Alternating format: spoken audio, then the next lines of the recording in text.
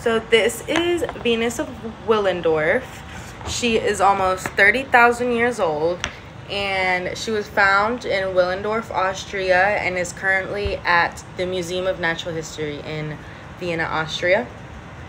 The artist is unknown, but if it was a current day piece, we would assume they would probably be Austrian just based on where it was found.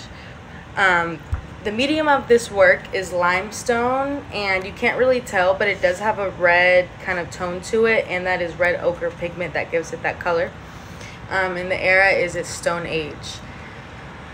So some defining characteristics of this piece are shortened arms and legs in a semi-seated position and a faceless head.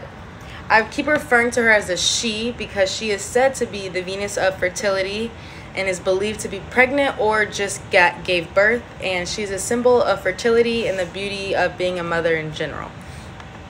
Similar statues have been found from Russia to France, and that semi-seated position of the figurine is reminiscent of Gagarin figurines, while the arm jewelry that we see on her is reminiscent of Kostenki figurines.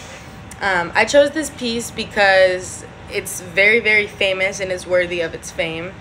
I just think it's crazy to think that someone crafted this almost 30,000 years ago, and it just kind of shows that the beauty of recreation and fertility, it's sacred and it's beautiful, and it always has been since 30,000 years ago, enough to where they make an entire little figurine about it. That's it. Thank you.